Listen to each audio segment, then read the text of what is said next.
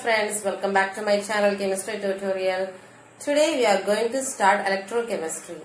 So before that, if you have not subscribed to my channel, please subscribe to my channel and click the bell icon to get the notifications when I upload a new video. Second interesting experiment for determining the transport number is moving boundary method, and this is the principle of the moving boundary method. That is, it is based on the measurement of rate of migration of the ionic species. There we related the concentration and the speed of the ionic species moving away from the particular electron. Here we consider only the rate of the migration of one or both the ionic species of the electrolyte, that is cation or anion, or both, away from the similarly charged electron. That is the movement of an anion away from the cathode and the movement of a cation away from the anode.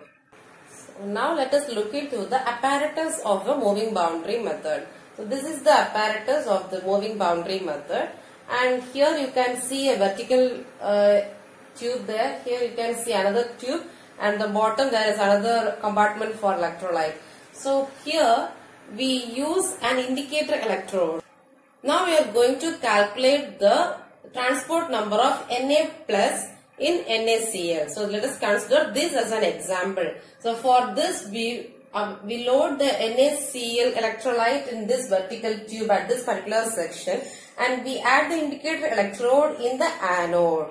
So the indicator electrode must have a cation which must be moving slower than that of the electrolyte we have taken for study. So that is, we can take lithium chloride or cadmium chloride, so that the lithium or cadmium 2 plus will be slower than the Na plus ion. The motion of those ions will be slower than that of the Na plus ion, and it should have a common ion. That is, here we have NaCl. Here you see LiCl and CdCl2. So chlorine is common. And we also take another electrolyte above that, and that acts as the cathodic compartment, and that is sodium acetate.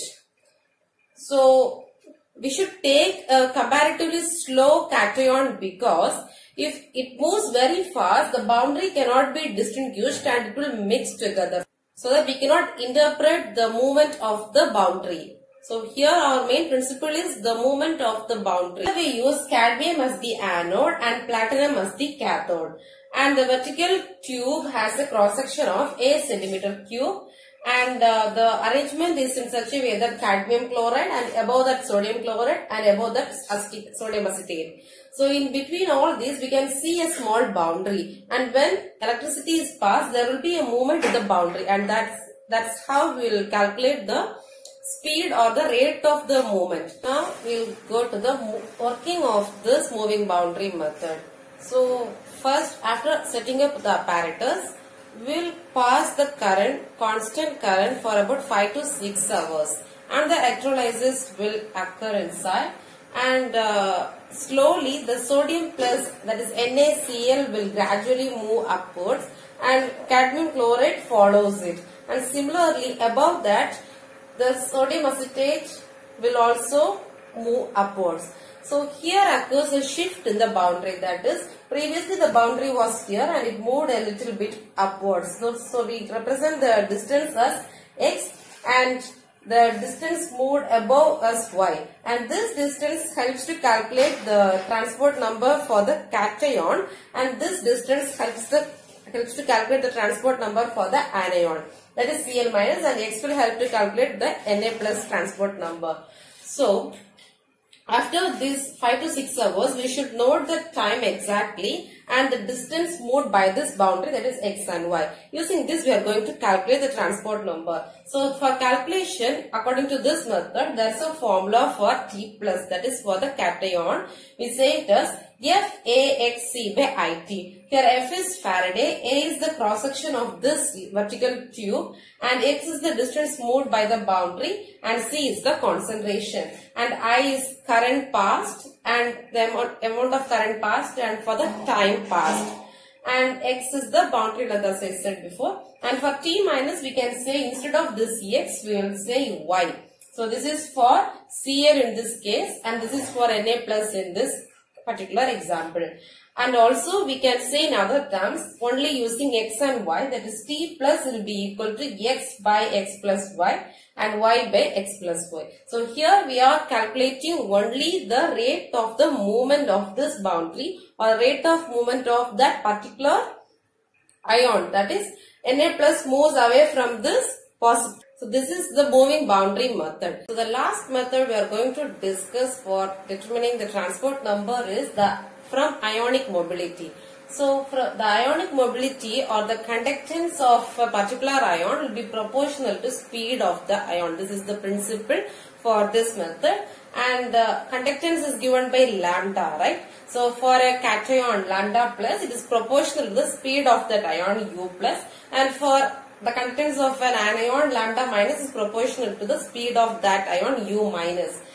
To remove the proportionality, we introduce a constant called proportionality constant k, that is lambda plus is equal to k into u plus and lambda minus is equal to k into u minus. Now we know that the transport number for a cation is u plus by u plus plus u minus, that is the speed of the cation by the total speed. So replacing this u plus with 1 by k into lambda plus. Rearranging this, you get u plus value, and from here you get the u minus value, substituting those here. So first consider the cation. So 1 by k into lambda plus, 1 by k is taken as common and lambda plus plus lambda minus. So for T plus you can write lambda plus by lambda plus plus lambda minus, that is these two get cancelled. And we know that according to Kohlrausch's law, lambda plus plus lambda minus, that is the conductance of the cation and the anion together is equal to the infinite conductance, that is lambda infinity. So we can write the transport number T plus by using conductivity values as follows, that is T plus is lambda plus by lambda infinity and T minus is lambda minus by lambda infinity. Using these equations we can calculate the transport numbers from the conductance or the ionic mobility. Hope you guys understood all the topics, and if you like the video, please give a thumbs up and share to all your friends, and don't forget to subscribe to our channel Chemistry Tutorial. More videos are awaiting for you, so please click the notification button, that is the bell icon, so that you get notified whenever I upload a new video. So see you all in the next video. Thank you.